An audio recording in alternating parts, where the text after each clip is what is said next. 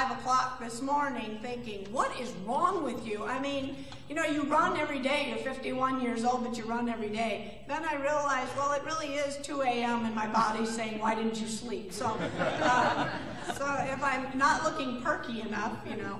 Then the other thing is if I'm only going to be here for less than 24 hours, I just stuck one outfit in a bag and I was good to go. And then when I got dressed, I think I said to Bill Sullivan, or at least I thought it, I said, I'm coming to an area that doesn't know anything about WordAlone, and maybe what they know isn't helpful, and I come dressed like this. So I'm not trying to make any kind of statement with my wild kind of cheetah look here. I'm not the Wicked Witch of the West or anything. Actually, I was a missionary in Africa for years. So that, you know, there's my in. My first call from 85 to 91 was in Tanzania, East Africa. And I think the good Lord, you know, I mean, he's worked this with me all the way. And that was the way that he sent me to East Africa, so that everything they taught me in seminary that I wasn't supposed to believe about the Bible, then I lived it, and it was true over in Africa. So I said, wow, that was 4 years to tell me what I believed before I went was actually true. So that's kind of how I deal with people that get real hepped up on their intellectual approaches to the Bible, and convince all you lay people that, you know, this is so difficult, don't try this at home, so you don't. And the Bible collects the dust because this is so difficult that you can never know what Jesus is trying to say to you, so you don't read it. And then the devil laughs, right? All the way home. So what I've included here is I'm having a problem with getting this to the size I want it in there. I'm down on my knees again. I want to start with, and I've been doing this in a lot of places, a traditional prayer from Kenya. So let us pray. From the cowardice that dares not face new truth, from the laziness that is content with half-truth, from the arrogance that thinks it knows all truth, good Lord, deliver us. Amen. I don't know how many of you have heard about the woman that was getting ready to go on and board a plane, and she was on a dead run through the airport. Boy, I've never done that. And she knew that she was going to get really hungry on the plane, and they weren't going to feed her anything, not even peanuts anymore. So she grabbed this bag of cookies. When she got there, her flight was delayed. I don't know if you've heard this before. Her flight was delayed, so she sat down. This is a true story.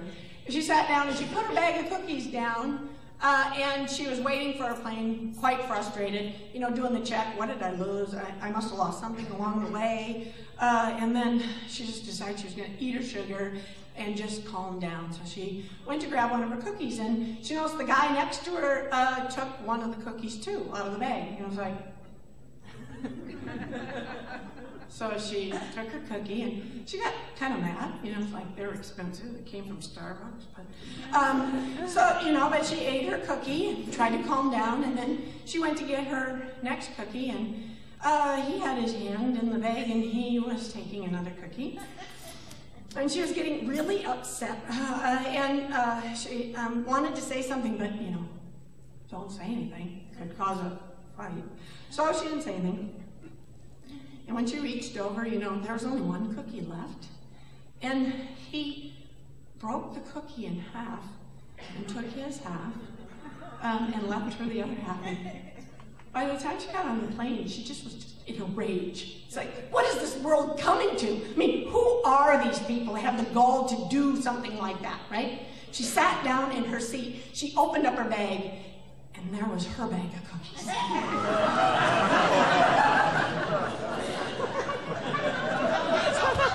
Sometimes what happens is we assume that we're on top of it and we know exactly what's going on, and then we can work ourselves into such a tizzy because we are certain that there's something being done against us, and then you have that moment of what I say, just pure knockdown, drag-out confession, right? You are forced to confess, right? Oh, there's my cookies. So my theory is there's enough sin to go around in this whole mess that we call church. And actually, I think there's more sin going on around in the churches than maybe outside, at least equal amount. But for some reason, we think there isn't. I don't know where we ever got that. Where did we get that? That's some kind of other kind of religion. We believe the church is supposed to be perfect when the church is full of sinners, and that's why they're supposed to be there, because they know they're sinners. But we've created this church and this religion. So, I don't know about you, but you're not supposed to lie, right? You're not supposed to lie. You're not supposed to tell untruths about people.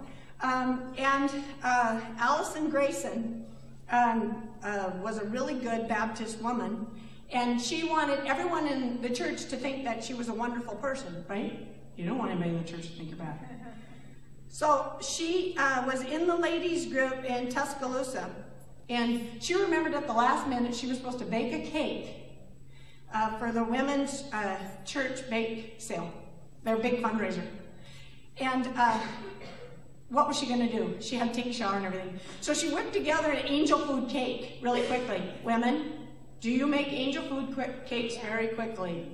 So she whipped it up really quickly, stuck it in, took her shower, took it out, and you can imagine what the angel food cake that was made quickly looked like, right? It was a disaster, and she wanted to scream out because there was a down in the middle. So she was very creative, and it's very important that the church women don't think that she's a slacker. So she went and she found her answer in the bathroom. She took a toilet paper roll and she stuck it in the middle of the cake, right? And then she got this fluffy white frosting and she covered it all up, and then it looked beautiful and presentable. She really decorated it. And she went and she woke up her daughter. And she said, here's the money, go down to the church, be there when they open the doors to the bake sale, buy the cake and bring it home. So she actually had obedient children. So she went down to the down and she called her mom in a panic, and she said, "It's not there, Mom. The cake's not there." And she goes, "Oh." I mean, that would be horrifying, right? Where's the cake? They said it's already sold. So she's worrying about this. Oh, she's so humiliated. Somebody's going to know that, she was covering up. Well, she decided, she was probably going to have to come clean. Then she went to the most upstanding member of the church was having a luncheon the next day. She went to her house. And she had responded to the RSVP, so she needed to go. And she hoped that nobody knew that that was her cake. And she walked in, and much to her, she was just devastated, because there, in the middle of the table to be served, was this cake. There it was. And to top it off, this woman was not only the top, welcome woman, but she also was the mayor's wife. So she knew that, it was all going to hit the fan, right? Everybody was going to know her shame and her lies. So she just sat back and waited for it to happen. And then she listened as they started complimenting the hostess on how beautiful the cake was. And Alice was stunned and sat back in her chair when she heard the hostess say, "Thank you. I baked it myself."